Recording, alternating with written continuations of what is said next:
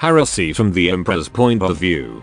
Pretty much this. The Emperor was born in 8000 BC, somewhere around Anatolia, likely to be Neveli Kori and the nearby temple of Göbekli Tepe. He's the living reincarnation of hundreds or more shaman elders, and probably has their souls shouting at him the whole time. He has no fixed appearance, and basically unlimited power to all practical extent. He hid out, probably under the insistence of his shaman fathers for thousands of years, taking a backseat and watching, learning and sometimes guiding as humanity staggers its way into the future, fuck up by fuck up. Everyone he knows is born and dies in the blink of an eye. He has no peers, no equals, nobody who can even comprehend what he is. Do you know how when you're a kid, 10 minutes seems like forever, and at 30, 2 days is right on top of you? You can probably remember yesterday in full, probably most of the last week. What do you remember from when you were 10?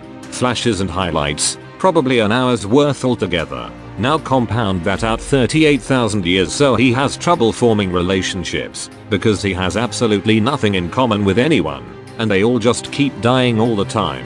That's what comes of being the new man, but he's got all those dead shamans living inside him, and they're steering him towards the good.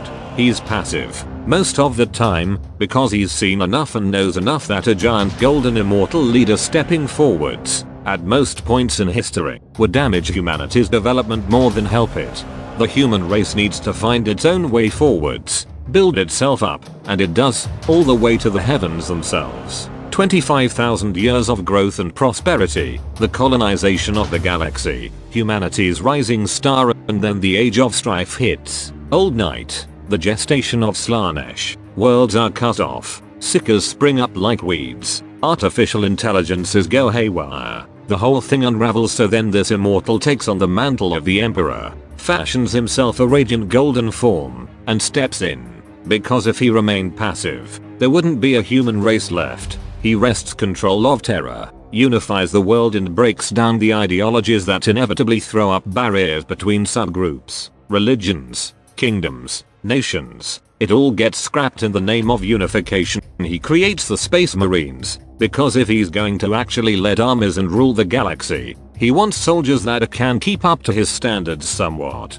and won't die of old age before he's even gotten started. To lead these exceptional soldiers, he needs exceptional generals, and this might just be the chance for him to have company he might be able to relate to, even slightly. So the Primarch project kicks off. The Emperor looks into the warp and makes bargains, looking for power to infuse his sons with, to bring them to a level close to his own. It goes pretty well. There's a slight hitch, and the Primarchs get scattered, but that's not too bad, and the Emperor can actually use it as a good catalyst for the whole Great Crusade thing.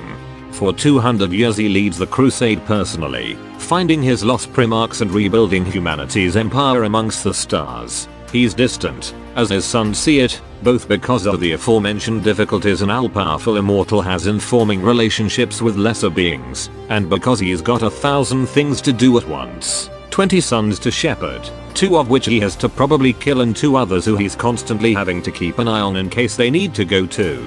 Thousands of fleets to manage, 1,000,000 worlds to watch over, a court full of intrigue back home, politics, shenanigans and power plays from greedy mortals who'll only be dead in a few years anyway, 100 actual battlefields that he has to personally step onto and kill shit on a regular basis. The warp's hanging over everything, and even though he's done his best to make an empire that'll have the best chance of avoiding falling into its grasp by accident, a faithless society that scorns gods, he knows he'll have to do something. Even if only because some of the Primarchs are getting curious and in over their heads, so he decides to build a webway, a human webway, alongside and within the ancient Elder webway. That would remove the reliance on the bloated and inbred navigator houses, remove the need to stare into the warp, and connect the worlds of the Imperium in a way that can resist another old night. To do that, he needs to take some time off, not long, just a couple of decades, to get the fiddly bits right. He can't just brute force it, not if he wants it to work without him, so he puts his favorite son, Horus, in the place of War Master, tells him to keep up the good work, but daddy's got important work to be doing. He doesn't tell anyone what important work, because, well, he's not a social genius and he honestly just thinks they don't need to know.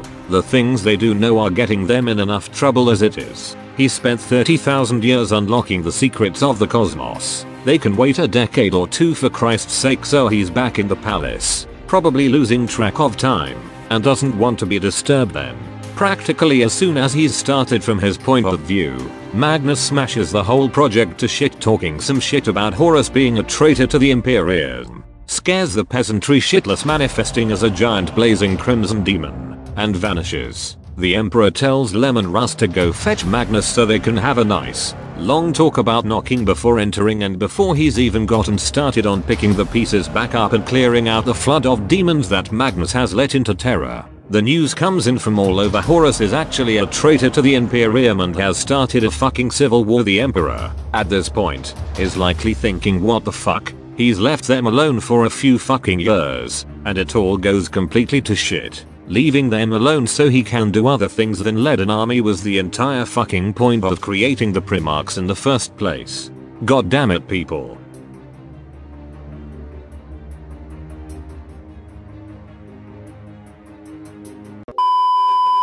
You know, I used to always be of the mind that the Emperor was just a bit of a shit dad, and making that deal with the Chaos Gods for sons is a horrible idea and would never end well. Like, you know, unless he spent so much time trying to guide them and work with them and, like, you know, anything he can to make sure that they turn into decent human beings. Well, not human beings, decent Primarchs. But then, like, you know, if you look at the entire spectrum of Primarchs, like, you know, you got someone like Guilliman, who did amazingly well for himself, actually had, like, you know, human parents and shit like that, and, like, you know, he was going over a small system before the Emperor even finds him. And then you've got, like, you know, on the other end, you've got someone like Angron, who's got fucking genetic implants to make him go mental, you know. He's a tortured soul, so he is. He should have just died on that shit stain of a planet instead of getting beamed up. He should have just died with his brothers. You know, same with Cruz, be honest with you. Like, look, I know 40k Batman is really cool and all that, but, like, you know, he's mentally unhinged, to say the least. Like, he's straight up fucking skinning people, you know what I mean? Yeah, definitely unhinged. It was going to happen no matter what. That was the only way it was going to happen. All I can say is it's a bit massive pity. Like, you know, but the whole heresy was doomed from the very start with that pact, as I say. Though the heresy is really what gives 40k its grim dark feel. They were so close to greatness, you know. They were so close to their day in the sun, you know, going back and, like, you know, making it, like, you know, and they could have done it, but that's what makes 40k. It's the grim dark elements of 40k that, you know, really bring it to life. You know what I mean? Am I making any sense? I don't know, but I really do think that this give me a big, like, you know, definitely a massive different perspective on the Emperor and how I judge him and how he perceives things, you know what I mean? Because he isn't human, and he is completely different, and he's alienated from everyone, and he definitely communication skills are not the Emperor's strong suit, even if he is, like, the Emperor of mankind and all that. But no, also, if you're wondering about the background, the Emperor not give me this background, I'll give you a link to his YouTube channel down below. He also does, like, commission artwork and stuff like that, so, like, you know, definitely something to check out. He makes, like, 40k animations and all that, so, like, you know, I think it's something to check out. I think his stuff's pretty good, so if you get the chance to check that out afterwards. Though, like, as always, I hope you guys have enjoyed. Click that wee notification bell, subscribe, all that other good shit, and look, I'll see you in the next video. If you haven't already, check out my Redbubble portfolio. You might just find something you like. This is not okay. This needs to stop now. This is cancer.